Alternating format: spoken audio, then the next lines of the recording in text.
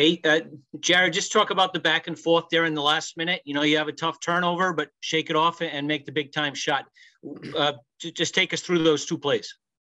Yes, it was a high level game, and that was a good defensive team. And down the stretch, coach always says it's gonna come down to a free throw, it's gonna come down to one shot, or one pass or one turnover. But you make mistakes throughout the game, and after the turnover, my teammates did a good job of keeping me composed and telling me the play is over with and move on, and move on to the next play. And then just was able to clear my mind to make the last shot when I got the chance.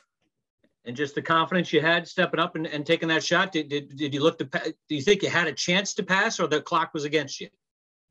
I don't know. I just saw that I was open and we needed a bucket, so I let it go and it went in. And I'm grateful for it.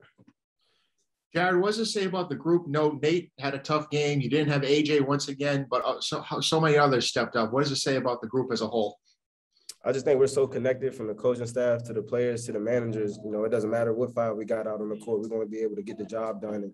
And, we do a lot of preparation. We got a lot of confidence, and, we got a lot of belief in each other. So whoever the five is out on the court, everybody on the bench is behind them, and then this next man up to get the job done in order to get the win. And you guys got off to such a great start. What was the key behind that, in your opinion? I don't know. When we coming in a hostile environment, they were coming off a loss, and, they're a top 25 team as well. So we didn't want to get behind and let the crowd have a factor into the game. So we wanted to throw the first punch in that first 4 minutes, and the rest of the game was able to follow behind on that. Thank you, Jared. Jared, did you see a mismatch at all in the first half? You were definitely very aggressive off the bounce. Yeah, well, they were switching the ball screens, and, coach always tells us to be aggressive and attack and play on 2 feet and get in the lane and draw some help defense. But, I was able to drive in, and when I had an opportunity to score, I took them. And then when it was help and I had to make a pass to the next open man, I was able to do that as well. How about you being in sync, Jared, with Al there and him setting you up for that last shot? It seemed like you talk about the connection that you guys all have. You're going down the court. It looked effortless. Yeah, that's something we work on in practice. Last second shots, or, when we're just in the gym working out, kicking ahead to one more and, making a pass and making a shot. That's just something we work on every day. And it just happened to be the last second and the game winning basket. So I'm happy to see that hard work pay off. Jared, you played them last year, obviously, and they added Jack Nungy, the big guy. How different is it to play with them, against them, with that size added to the lineup? Definitely gives them another scoring presence on the inside, but we just come in every game with the same attitude that we got to punch first and we got to take it to them. And at the same time, they got to deal with us as well. They're a great team, but I feel like we're a great team as well. So, no matter who they have on the opposite side, they got to be able to defend us, and we got to be able to defend them. Jared, what's it mean to get the win, at their home arena? I believe PC was 1-9, they're heading into this game. It means a lot. We've been saying this is a big week for us coming up. We got 2 top 25 teams. And, we want to stay in first place. We want to stay at the top of the Big East. So knowing we gotta find some way to walk out of here with a win to keep us in that position later on in the season. And we were able to get that done. All right, one more question for Jared. All right, thank you. Thank you, Jared. Hey guys, how you doing? I'm sorry. Just a great win for our men. Really, I thought we set the tone early. I thought we were shot out of a cannon, coming in, knowing we're playing against a team coming off of a tough loss, I believe. We haven't had the success here. Last year it came down, it's almost a mirror image of last year, to be honest with you. Yet we coming away with the win. They had a 3 to beat us, basically with 0.2 seconds on the clock. Jones hit a 3. So really hard place to play. Great team, great balance. But if you'd have told me that Nate Watson would struggle the way he did, and we would have 3 turnovers under 2 minutes, it goes to tell you the maturity of the group, the resilience of the group. And, great job, baby. Great job. And just happy for our group, guys. Happy for our group, and look forward to get on this plane to head back, try to beat this storm back, and prepare for whenever we're going to play next. Ed, obviously Jared's shot was big time, but what were you thinking defensively out of that last timeout when Scruggs, you get Scruggs to miss? Well, we wanted to go man. We wanted to try to keep them off balance. We played zone and man, and, they had a really good offensive set where Jones literally walk down the lane naked and dunk the ball, which I was very disappointed in. Yet, we called timeout. Durham really came through, good isolation call to get him to the foul line, made 2 free throws. And then we got a great stop, one of the better stops we've had in a long time, and then compounded defense to offense. How about Jared Bynum? And that's all Americans make those plays. Yeah, just on the shot, he's not your best 3-point shooter, but his confidence shooting the ball in the last 3 weeks seems to have really, really gone up. In all honesty, I don't know who our best shooter is. It's on any given night, to be honest with you. This is just a team.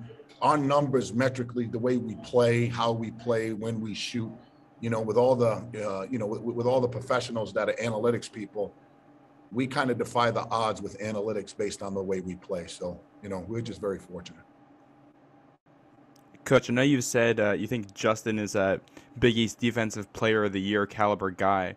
Is that why you had him on the center there for that last play? A little bit, yeah, a little bit, because, we knew they were, we knew where the ball's going to go. In this league, you got somebody like Scruggs, who's a first-team all-conference player. He's been in many, many, many close games. You knew he was going to he take the shot and or Nunji take the shot. So we hedged our bet and put him on, the guy who was hurting us the most. And he was big time. He had one of the really, really big plays where he tapped it out late in the game. I don't know what we did on that, but he's just phenomenal defensive player. And we talk about Justin's ability to play defense all the time. The last 5 or 6 games, he's shooting 50% from deep. With AJ on the bench, especially during this run, what has that done for your offense? Well, he's learning what we're trying to do. When you have these fifth-year guys that come in for 1 year, the men who have the most success buy in early. And his buy-in as a teammate, his buy-in as a student, his buy-in as just a great glue guy. And then the coaches just give him confidence. Hey guys, mute your phone, please. Sorry about that. So, it's just a matter of continuing to instill confidence, and he's just learning what we're doing. We've only had him, 6-7 months, if that. We've had him since May or June. Good job, Al. Good job. Way to shoot free throws. I'm proud of you. My man, right? Players make coaches. Coaches don't make players. And Ed, I have to ask about, the official announcement of Steve Napolillo becoming the next AD. Just your initial thoughts? Yeah, obviously very excited for him. I mean, he's earned it. He's worked at it. All of us, even on the screen, when we got that call with the positions that we currently sit in, we're excited. I'm happy for his family. It's a different role that he'll be in, and he's going to need a lot of support, of which he's going to get from Father Sicard. I think it's a phenomenal hire with the relationships that he's built. He bleeds Friar, Friar blood. So I'm excited about him, but this ain't about Steve today, baby. This is about those players in that locker room. Good for you, Steve. I don't know what to tell you, but this is about those players in the locker. That was one hell of a Big East basketball game. Seriously, that thing was back and forth. I'm like, I actually had fun coaching it, to be honest with you. That was a lot of fun.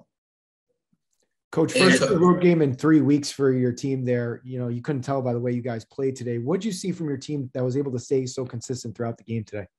I give our kids a lot of credit. We haven't had too many games where we've come out kind of flat, so to speak. We've been able to answer the bell early, and you knew they were going to make a run. They're playing at home. It's a sellout crowd. It's 2 top 20 teams playing. I just think, we're mature, we're older. We didn't lose our composure. When they took the lead, I probably lost my composure more than them. But good for them, man. This is a player-driven organization, and the players really showed up today. Really, really proud of this one. This one's a proud moment for Providence College men's basketball. Yeah, just the poise, Ed, that a guy like Al has when he can go to the free throw line, go 10 for 10, but also on that last shot, he's driving down the court, and he looks behind him and has the poise and the maturity enough to look behind him and say, all right, Jared's right there. He can get a great shot. Unselfish.